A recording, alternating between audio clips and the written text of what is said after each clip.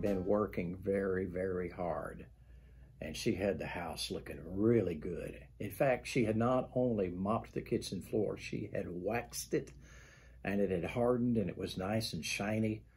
Dad came home from work, and he looked at the beautiful floor, and he said, "Kids, look at the great work that your mama has done. Isn't she something?" And they said, "Yeah, Dad, she really is." And he said, "Tell you what, kids, let's be very careful. As a matter of fact, I'm going to say, if anybody spills anything on this floor, they're going to have to clean it up, and then they're going to go to their room for an hour." The mama promptly got up, poured a cup of coffee on the floor, mopped it up, and went to her room. She was tired, and she wanted to be by herself. Ever have one of those times when you just want to go away, or maybe sit in a corner and just suck your thumb?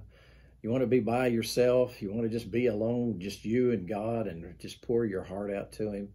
I know I go through times like that when I just need to go lick my wounds.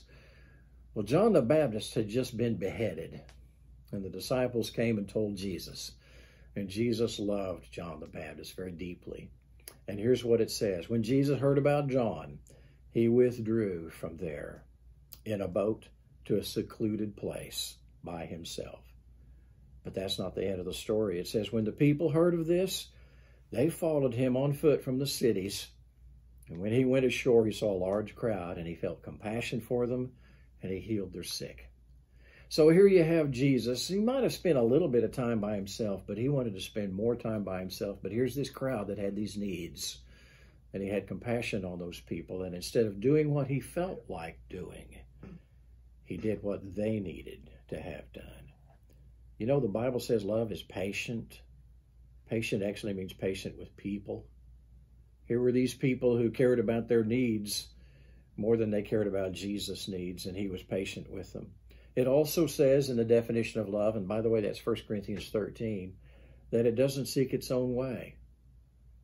That pretty well characterizes Jesus, and that makes plenty of sense because the Bible says in 1 John 4:8, God is love. That describes the very character of God. Well, then in your life and mine, the fruit of the Spirit is actually the character of the Spirit of Christ. It's the character of God shining through your life and mine. And the first thing on the list of the fruit is love.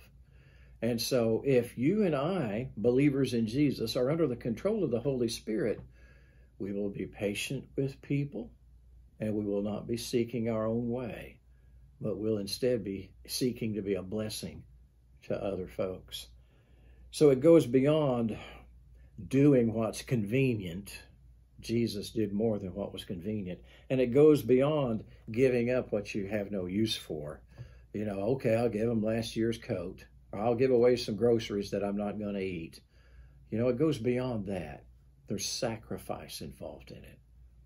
Christ didn't feel like healing the crowds. He felt like being by himself, but he did what they needed instead of what he felt like doing. And that's what separates a Spirit-filled Christian from anybody else. God grant that we be so. God bless you. All done.